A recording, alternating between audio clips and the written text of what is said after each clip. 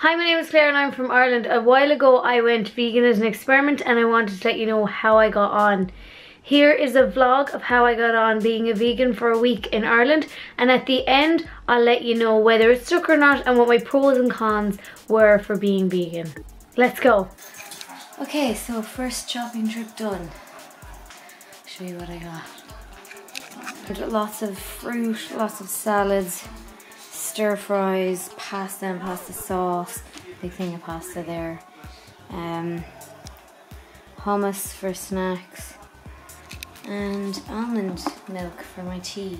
Got some fruit there as well, buried underneath somewhere. I'm going to juice.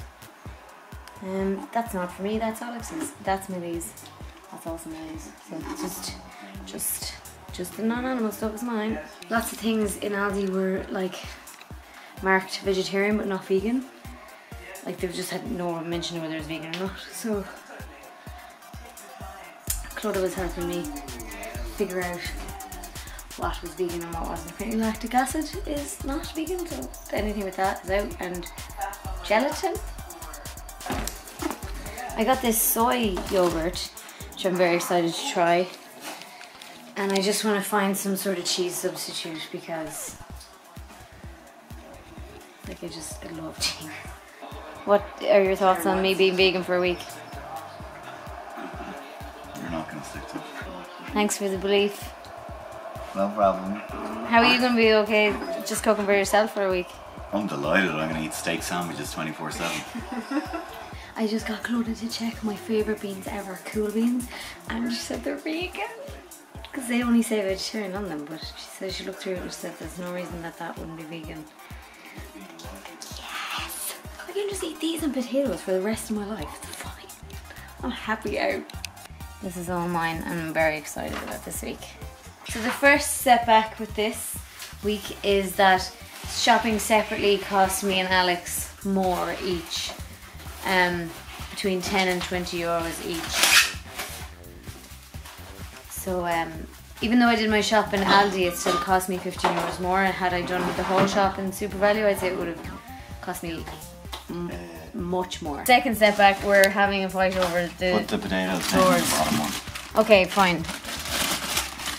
It's not that I can't eat meat. I can't eat anything that has any sort of dairy in it whatsoever. Control them, mate. So I can't eat 90% of food. First casualty of this week is this full thing of milk. Because no one else can drink it. And I drink it out of the carton. What a waste. Day one, better take my almond milk to work with me. Because they don't have any of that in my office. And where's my lunch? Salad. Okay, so this is the moment of truth. It's Monday morning. I'm going to have my first bit of vegan food in almond milk and my cornflakes.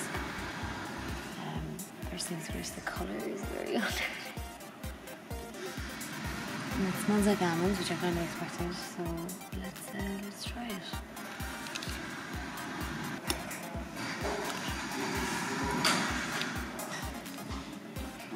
More.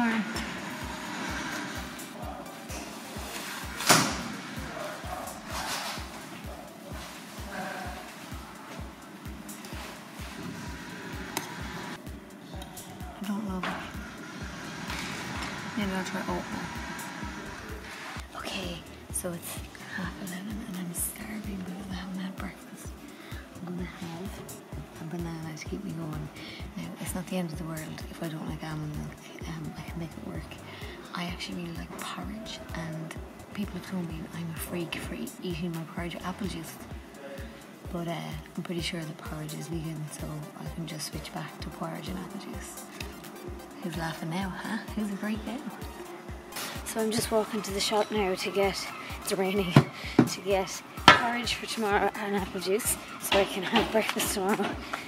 And because I haven't had breakfast today, I'm actually really hungry, so I looked at my salad and I was like, this cheeseless salad is just not going to cut it. So I'm going to Tesco because I know that they have this like vegetable soup thing that's vegan, so I'm going to get that. So I got this one, it says vegan on it, and I got this one. which also says vegan. I'm just home from work and now I'm making pasta and homemade guacamole then for later. Normally I just eat whatever Alex is cooking, and I think he's cooking this tonight. I'm actually really looking forward to having pasta. I know it sounds quite plain, but for the last 2 years I've been kind of keeping a low fat, medium carb lifestyle, restricting kind of my intake of pasta and rice and things like that, and bread. So I'm actually kind of excited to throw all that out the window for a week. I'd say I'll have a tough time coming back from it. But anyway. So in the middle of the week it was Alex's birthday, so we went out to a burger place, and actually the burger place had loads of vegetarian options, so that wasn't a problem. So this is where we came for Alex's birthday, and I got this, but I can't have this rated thing because it's yogurt, so I can have the rest of it. Not too bad in fairness. I didn't think a burger place would have a vegetarian option, so there's 3 to choose from. Not bad. Has this vegan experiment been annoying for you? Not really. It's actually been great because I haven't had to cook for you. I think you'd really like it.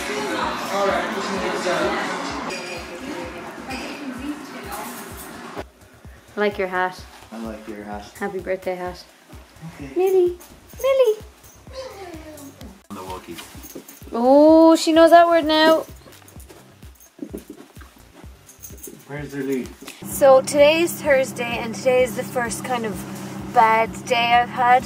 There's a number of factors involved.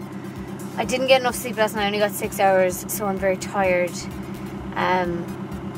which is a big factor. I was very busy at work today, and I didn't really get time to sit down and have a proper lunch, so I don't think I ate enough. So basically how I feel is, oh, and I also got my period today, so I mean that tends to affect things.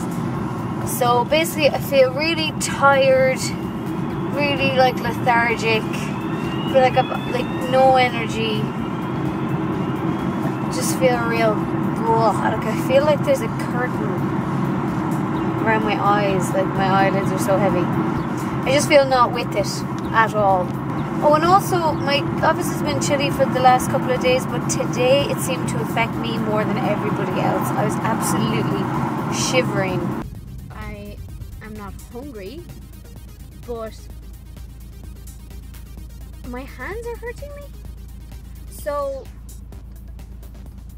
muscles where I've previously had problems with, so like I previously had carpal tunnel here, and I broke this thumb and pulled this muscle before.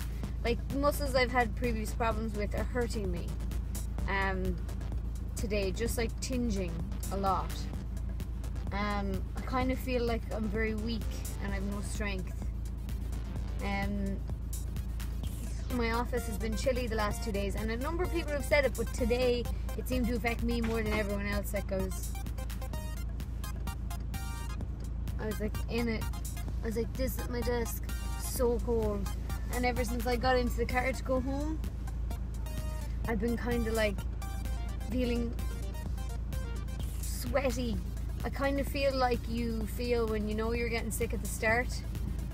That's how I feel. And I really hope I'm not getting sick. There's no reason for me to be getting sick. I'm still enjoying the diet. I'm still trying new foods. I hope that how I feel right now is unrelated. Even my neck. I've had a crick in my neck all day for no reason. I wonder, is it like a total lack of essential nutrients in my diet that I would get naturally because I'm not taking any supplements? Like, I've just cut out all my calcium and all my protein pretty much. It might be totally unrelated, but I feel like shit today. I feel like absolute shit today. And I'm about to cry. There's no reason for me to cry. I just feel like shit. And like having my period does not help. Ugh. My head's hurting, my stomach's hurting. I've got cricks all over. I'm tired. I'm gonna go home now and I'm gonna carb up to fuck and see if it'll help. I'm just gonna eat a massive plate of pasta before tag to give me some energy. I'm playing 2 tag rugby games tonight because I'm trying to get on the Dublin team. So there you go, there you have it. Okay. So that's how I feel today. I might have a cry as well while I'm eating my pasta.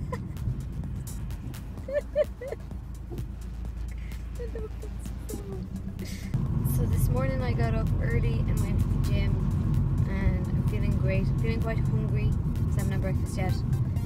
Last night was my first like bad day, and again I don't know if it was specifically to do what I'm eating, but I just felt really lethargic, really tired. I didn't get very much sleep the night before, so that was probably why.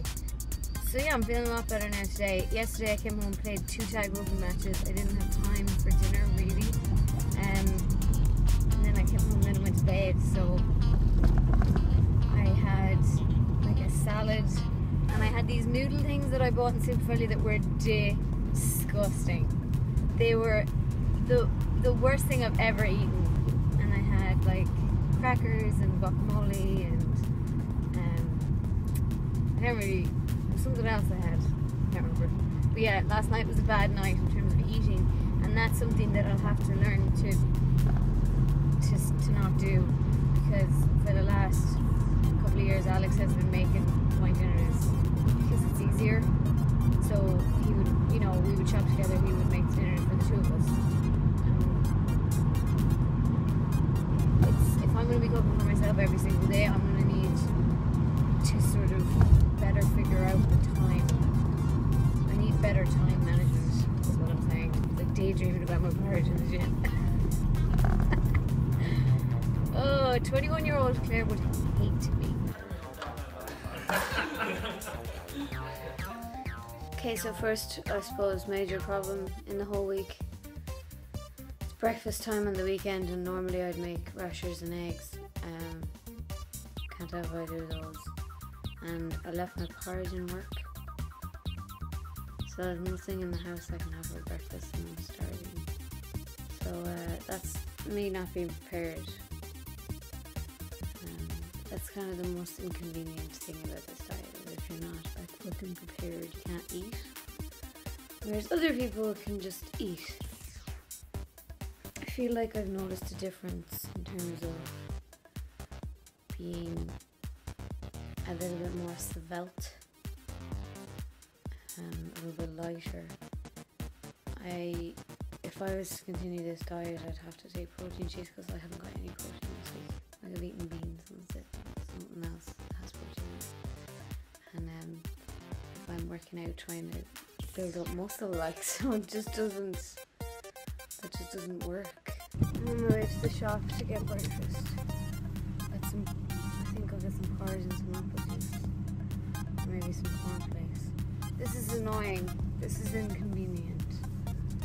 I'm tired. I know that people are going to give out to me for that, but like, it's a fact. Inconvenience. This diet has cost me a fortune. If you add up all the money I've spent, it's cost me way more. It's cost me almost double than my normal shop would cost me. Like, I've loads of food left over now. Do you know what I mean? Like, that I didn't eat, so I was buying way too much. And that was just because that's going to happen when you change to vegan, because you don't fucking know what you're supposed to be eating. You sort of you go mad buying shit. And then you're missing, like, important shit that you would have all the time. So, like we have breakfast in our house, but it isn't vegan. Had I been vegan for some time, I would have had porridge there, do you know what I mean? Like, I'm going to buy this porridge now and have it for weeks. I'd say the longer you're at it, the better you're going to get at it, if you know what I mean? But again, let me show some pajamas as well. Because I forgot that I'm not 18. And you can't get away with that anymore. I'll give you that looks quite good. Grumpiness level receding. I need my breakfast to go to the gym today. I think the things that have annoyed me most this week are products that contain milk powder that I can't have. So like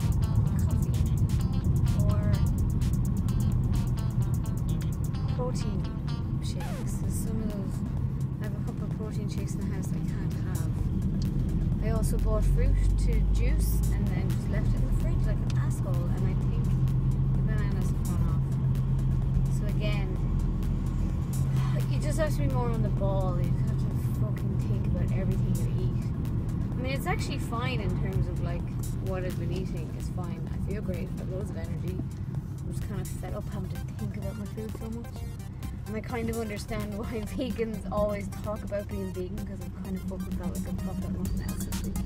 It takes up your every waking minute. Can I eat this? Can I not?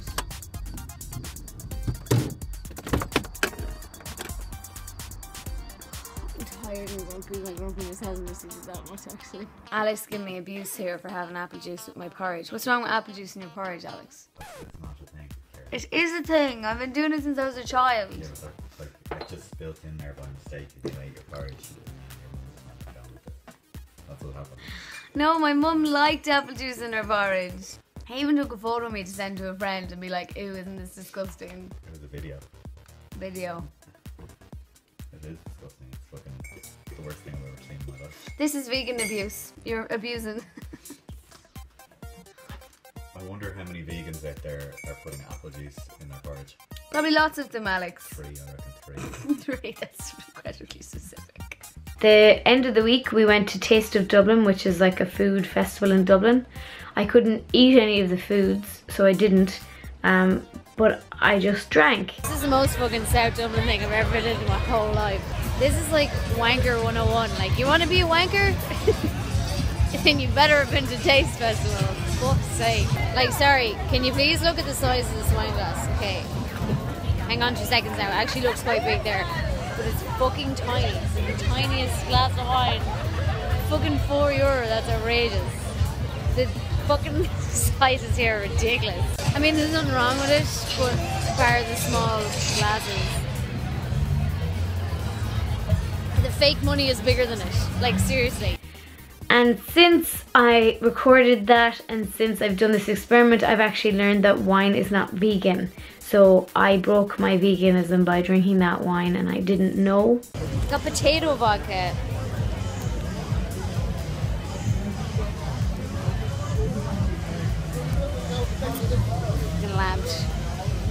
And it's stuff like that, little things that catch you out all the time. I got caught out at one sport match by a bag of jellies. I had eaten 2 jellies before I realised they had gelatin in them. So that's just the kind of frustrating inconvenience I'm talking about. I came home last night absolutely smashed and made crackers and hummus. That is fucking dedication.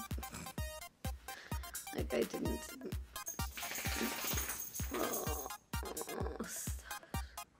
For me, the biggest cons of the vegan lifestyle was the expense of the lifestyle. It was the inconvenience of the lifestyle, which I know is a really first world problem, but it did bother me. In terms of pros of the lifestyle, I felt like I did feel better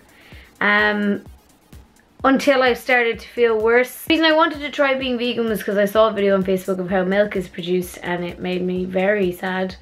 And I didn't want to be part of that anymore. So part of being vegan for a while really did feel good. I haven't continued to be vegan. I did continue it for 1 more week and then I went back, not even to vegetarianism, just straight back to meat eating.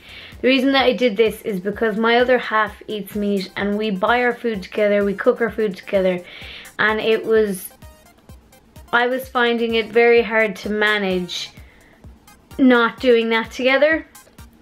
Both financially and time-wise and everything else, it was such an inconvenience. Again, I know that's such a first world problem.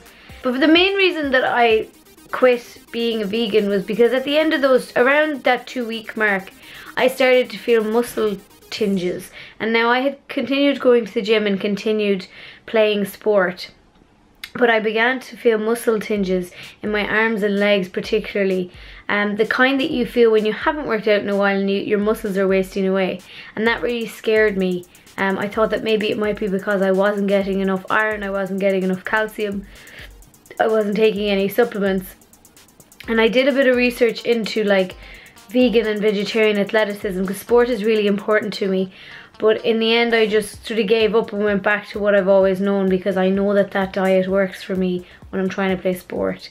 And sport is what mattered to me more at the time. So and sport really matters to me, so that gets priority. So that's why I went back.